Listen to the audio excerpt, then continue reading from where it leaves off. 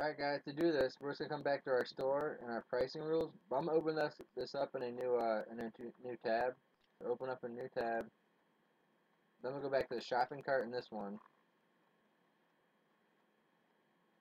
So view cart. Now I'll come back to our new tab. And I'm going to go to configuration. And back to our pricing rules.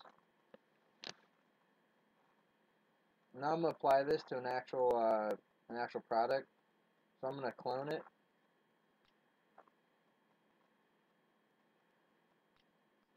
I'm going to say shipping for snake. I'm going to save that. Then let me go back to my actual pricing rules. I'm going to change the name of the other one. So pricing rules. Let's start by configuring this one. So I'm going to edit it. And I'm going to change the actual name of it to be shipping for zebra. But the only thing that needs to change that's different is in our actual conditions, we need to give it an actual SKU to apply this price to. So we're going to add an action. We're going to say data comparison. They want to be the commerce product line item, then the product, then the SKU. Now we can actually enter the SKU for this one. So this one's going to be our zebra, or my zebra. So you want it to be equals. Now you just enter your SKU. You could enter multiple SKUs with a comma, but I'm just going to do it for the zebra. We're going to save it.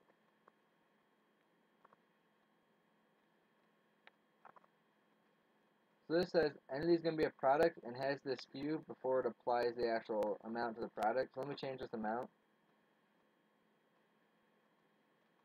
I'll make it 1050. So 1050 without the decimal because Drupal puts it in there.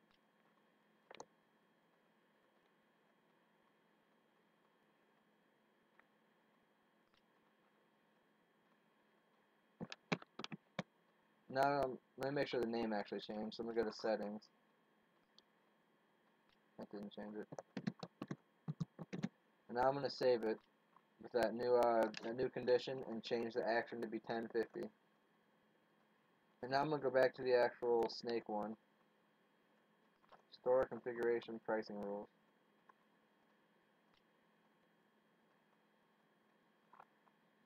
We're gonna do the same thing for the snake. We're gonna edit it. We're going to add a new condition that says if it doesn't have this SKU, don't apply the pricing rule. Data comparison.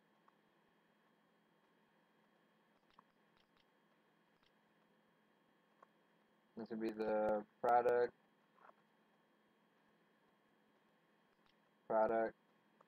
then the SKU. We'll save that or continue. Now we just want it to be the actual snake SKU or whatever SKU you have. Now the shipping rates are going to be different for these two products.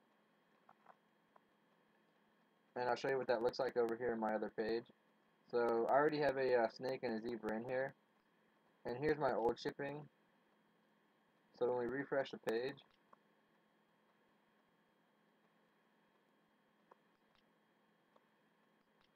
minimize one of those.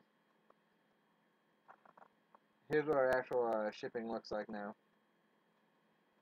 So it's per product you get $5.25 for the snake, and then $10.50 for the actual zebra. Let me go and add a elephant to here, or let's add a lion.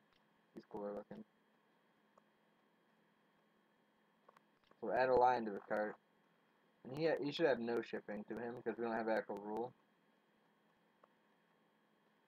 Let's say we wanted him to be the lion to actually be $10 shipping.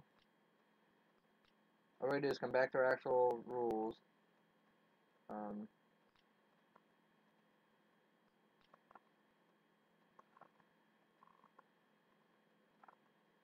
And we can just clone, let's say the zebra.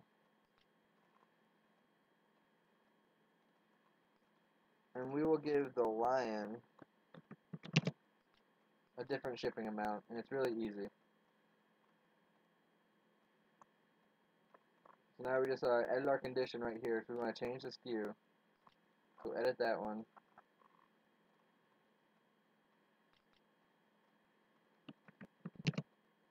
Mine's just lion 001. Let's change the amount to maybe